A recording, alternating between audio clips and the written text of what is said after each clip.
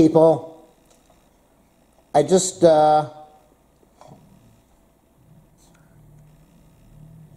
hey people, posting videos right now, and I just realized that I am 4 videos away from 1,000. Absolutely incredible. I cannot believe the pace of how fast I have been putting videos on this channel. So this is going to be my 1,000th video. I just thought, I've got some others I'm going to post tonight, but I want this to be the 1,000th. This is my rescue dog. I've had her for a little over a year and a half. She is, if you look at my videos, you'll see she's in a lot of my videos. I wasn't even planning on rescuing a dog, had no intentions of rescuing a dog. But I went down to this place, and they had a grand opening, and I checked it out, and I went, hey, this is really neat. You know, free food, lots of animals, lots of cool people. Love the staff. Everybody's really nice. And for me, I just thought, this is kind of like a really neat place. This is going to be my local zoo. I can go over there. I can see the dogs. I can see the cats. I can visit. And that's what it became. It was a place that I could go to and really enjoy myself. Go there for a few minutes, see the animals, and leave. And I went in there one day, and I saw this beautiful dog. And she was in her suite. That's what they call them, suites. Tiled suites. Very nice facility. She was in her suite. And I got down on the floor. They have a little, right in the doors, they have doors, glass doors. And there's an opening down at the bottom. You can put your hand down there, and the dog can sniff your fingers and sniff your hand and hear you as you talk to it. So I got down on the floor, and I put my hand over there, and she saw me, and she just looked at me and ran over to me, ran, fast sprint over to me, and sniffed my hand, and I talked to her for a few seconds, and she was all excited, and she wanted to get out. And so she ran. They have a back door. You have the front door, the glass door, and at the back there's a back door that the staff can get to. And she ran to the back door, kind of like scratching it, sniffing, wanting to get out. That was her signal. I want to get out of here. Get me out. I don't know if it was because of me, but she wanted out. And she did that for a few seconds. And she's a very smart dog. She realized she wasn't getting out. And she looked at me. And she kind of did her little facing me, made a circle, sat down, and just like exhaling a bit, saying, I'm not getting out of here. This is where I'm going to be. I'm stuck. And she just went down on the floor and sat there. And I absolutely fell for her that day. Just really loved this dog. And I went back in there again. And again, I wasn't really expecting to rescue a dog. We were talking about it, me and my mom. My mom wanted a dog. She kept on saying, get a dog. She wanted a dog. She said she'd get a dog, and I would go over there and take care of it.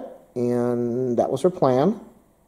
I could go over there, and when she couldn't handle the dog, I would handle it. And then I told her, I said, she wanted like a 50-pound dog, a 45, 60-pound dog, something like that. I said, you can't handle that at your age.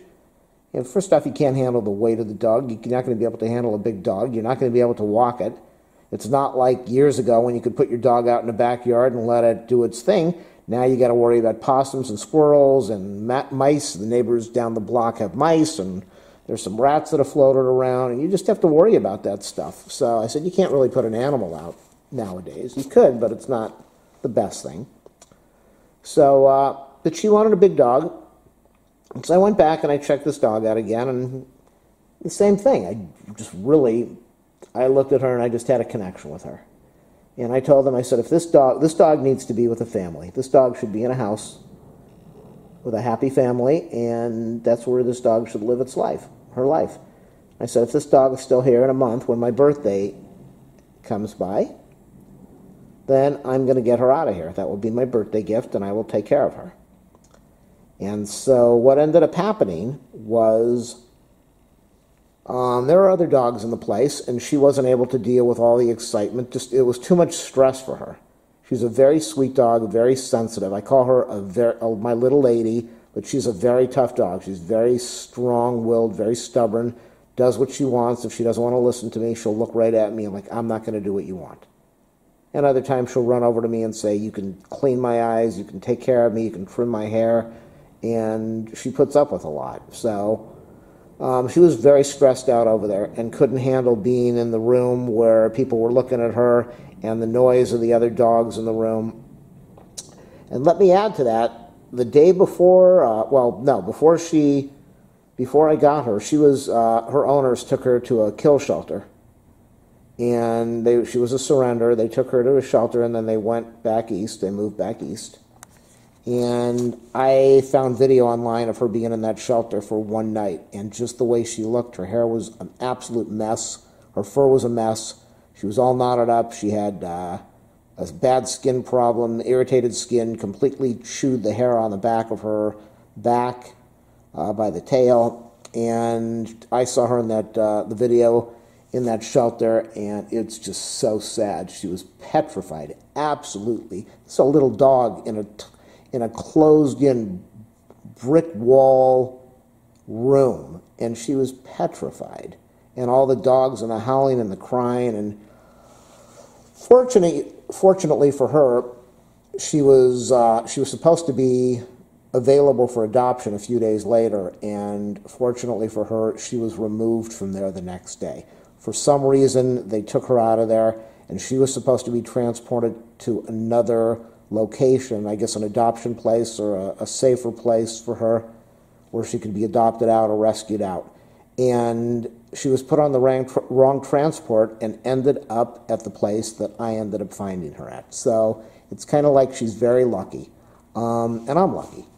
So they took her and they put her downstairs in their cages where they do the quarantine for the dogs, or the dogs that can't handle. When the dogs come in, it's an intake area. They put her down there just so that she'd be able to have some quiet. It was darker down there, much quieter, not a lot of activity. And that's where she was. And I went in there one day and I said, "Can I see her?" And they said, "Oh, she's downstairs." And for some reason they asked me, they said, do you want us to take her outside so you can see her? And yeah, I wanted to do that, but what ended up happening is I brought my mom down there because I had told her I love this place and I was looking at this dog. So I brought my mom down there, and they said, "Do you want to see the dog?" And they brought her out into the running area, and she just went crazy, running around in circles like a mad dog. And they used to say she was a nutty dog or a crazy dog because she had her own personality, and she did what she wanted to do. And she'd get outside in this big area, and she'd run around in circles, and then she'd she'd just conk out. She'd be exhausted. So I found out that the first night she was down there, she was, again, petrified. They had her in an area, and were going to take her out for don't want to say the word because she's resting, for a W. And and so the guy at the facility wanted to put the leash on her to kind of get her out so she could go to the bathroom. And he told me that it took 45 minutes for him to get her to be comfortable enough without running away from him so he could put the leash on her. You know, as I'm saying that, it makes sense right now, because as I try to put the leash on her, she fights me every single time. Every time she sees me and she walks away. So I don't know why that just dawned on me that she's been doing this since the very first day that she was in rescue. But 45 minutes, and he said, and she came over to him, and she was ready to let the leash get put on, and he coughed, and she ran away, and he had to repeat this for a long time. So brought my mom down there, we checked her out, and I told him, I said, "I'll take her. My birthday's coming up soon. I'm going to clean my place up. I'm going to get it safe for a dog. And if she's still here, then I'll rescue her." And still wasn't thinking about it. It never really occurred to me, what is rescuing a dog? I grew up with a dog, but I never thought, what is this going to do to my life? And I got my place. I started cleaning it up. I got the ladders. I started painting the walls. But I just painted the whole place, cleaned it all up as best I could, which was not good enough, but I cleaned it up really well, for me at least. And then my mom was having a breakfast luncheon on a Sunday, and I decided I wasn't going to go. I was going to spend my time cleaning the place up. And so I told her Saturday, I said, let's go wait until your luncheon's over, and we'll go check the dog out. And we went down there, and wow, yeah, there's another time where I brought my sister down there, my sister and her brother-in-law, to check it out. But my sister said, "Oh no, don't get her. She's too much trouble. She's listed as doesn't like kids, doesn't like other dogs, a single dog family, just a lot of warnings, and which all turned out to be not true because she loves a lot of dogs. Some dogs she, like any dog, she's defensive over, but she's fine with dogs. She's great with kids, great with people. As far as the second dog, I would never do that to her because I wouldn't do that to me because she is way too much for me as it is. But I wouldn't do that to her because she just loves me so much, and I am her life. As weird as that is to say, I'm her life. She stares at me, she watches me, she follows me. When I leave, she cries, and if I brought another dog in, I think she'd love it because she'd have company and she'd have a friend, and I think she'd also be very sad inside because she would not be able to hop on the bed and sleep next to me in the morning, and she wouldn't have the attention and all the closeness, the bond that we have. When I'm taking a shower, she's sitting right outside waiting for me. We're really close. We have just an incredible friendship together. So I don't think it would be easy for her to handle, and I couldn't do that to either one of us. So I went down there with my mom, and I said, hey, I just wanted to let you guys know that my birthday's coming up in a few more days. And everybody knew that I wanted her. They wanted me to get her. They told me. They said, this dog is meant for you. This is your dog. I would show up and they'd say, are you here to take your dog home today? So I showed up with my mom and I said, hey, I just want to let you know I'm going to pick her up in 3 more days if she's not with a family. And I guess it really wasn't even sinking in with my mind that I could lose this or I could get it, that it could happen. And they said, oh, somebody's looking at her right now. And that's when I just an absolute nervous wreck. They said, somebody's looking at her now. And I said, what does that mean? And they said, whoever wants her first gets her. And even though you wanted her, if somebody's looking at her now, if they take her, if they want her, I don't get her. And I thought I was just going to cry my eyes out and fall apart. My whole world was just crumbling.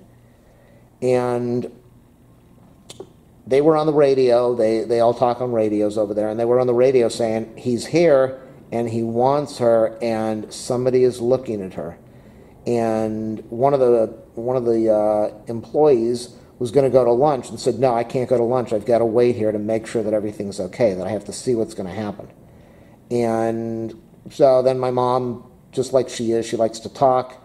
When things are bad, I don't want to talk. When things are bad, my mom likes to talk. So she kept on trying to talk to me, and I said, leave me alone, leave me alone. I don't want to talk.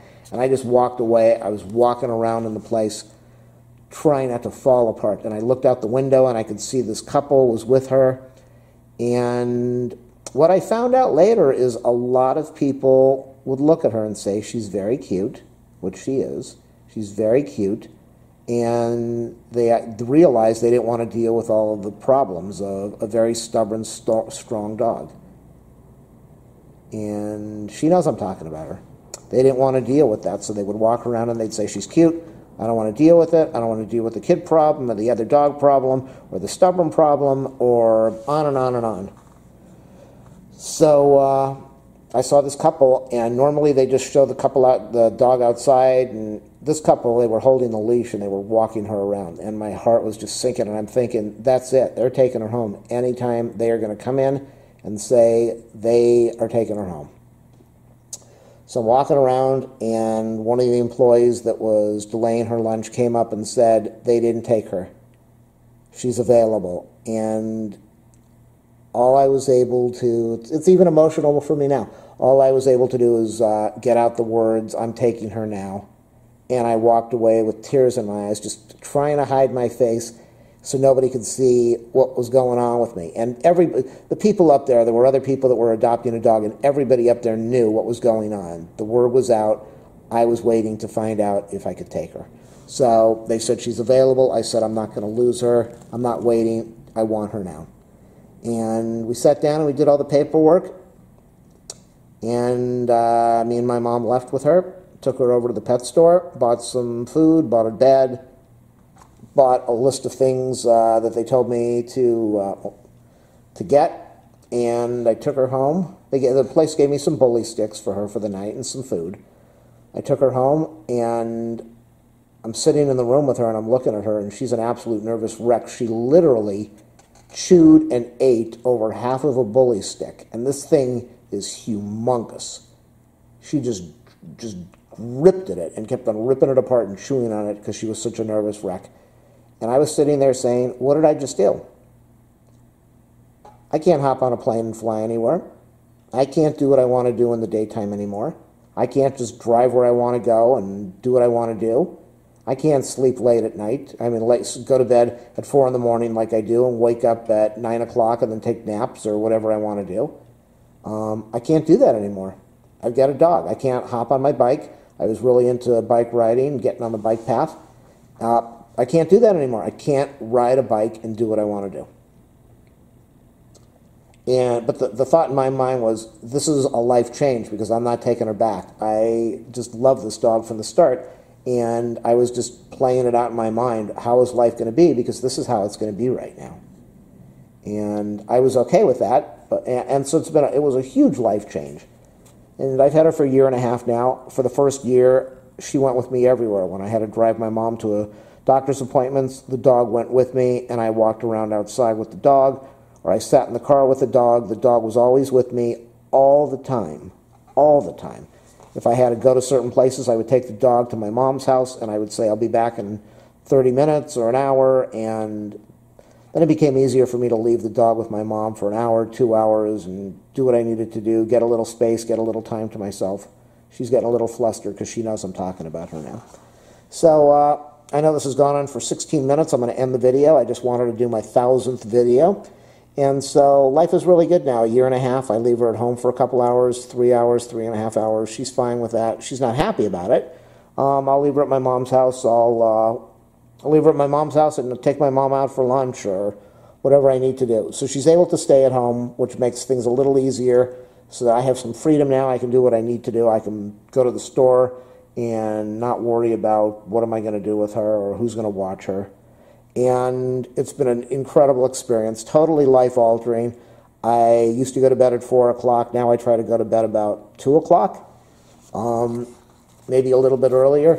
See, I told you she wanted attention. Hold on. She watched me. Look at that look in her eyes. She was watching me while I was recording, and she just wants attention because she knows I'm talking about her. And she'll drift off in a minute, and pause will relax, and she'll go to sleep. I love you. She knows that word. I said I love you earlier tonight, and she dropped her toy and went over and started licking my forehead. Look at those eyes closing now. Go to sleep. You're okay. She knows the word okay. She knows the word okay is safe. So, hi, little lady. So I go to bed late at night, and about 4 in the morning, 5 in the morning, she hops on the bed and sleeps right next to me, which wakes me up. Not always. Sometimes I wake up in the morning and find she's sleeping right next to me or she's by my feet. But I guess I can sense it because I don't roll over on her, I don't kick her or do any of that. So it's been a good experience, and I'm looking forward to spending a long time with her. I think she's got a long life ahead of her, and she's very healthy, and hopefully I'll stay healthy, and we'll be with each other for a long time. And I have to say, a lot of people say, what would you do if... I've talked to people who said they lost a dog, and they had to put their dog down. They couldn't handle it, or a cat. They could never handle getting a pet again because they couldn't put themselves through this. And I put 2 dogs down when I was a kid, and I cried for weeks. Literally every night I would cry for hours. And I just couldn't imagine putting myself through that. Now that I've got her, I realize everybody should have a dog. A kid should have a dog because it's good for them, and you can teach them responsibility. An adult should have a dog because it's companionship. It's fun.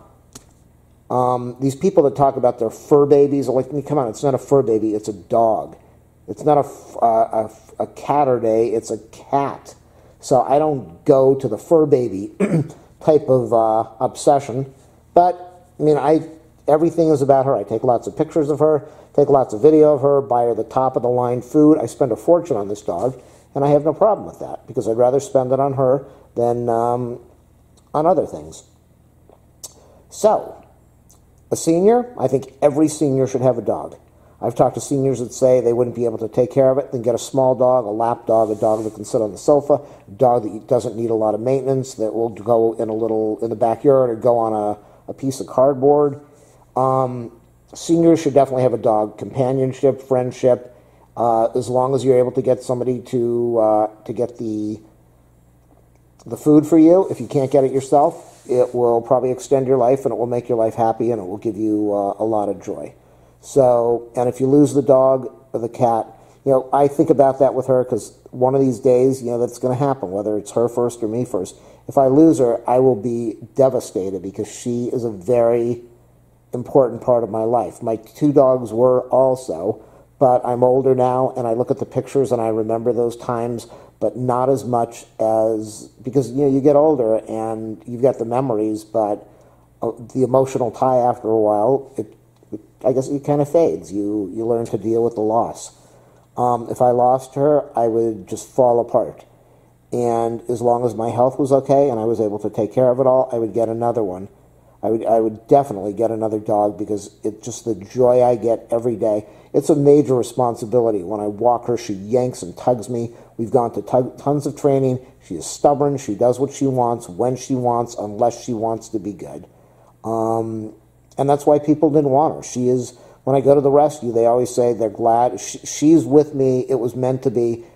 This is a very stubborn, tough dog, and the rescue always says, if I hadn't gotten her, she probably would have been returned over and over and over, because she is a tough, stubborn girl. And I'm glad I've got her. So I wanted to do this video thinking about her. She's very special to me, and this is going to be my 1000th video. It's going to be an honor to post it about her.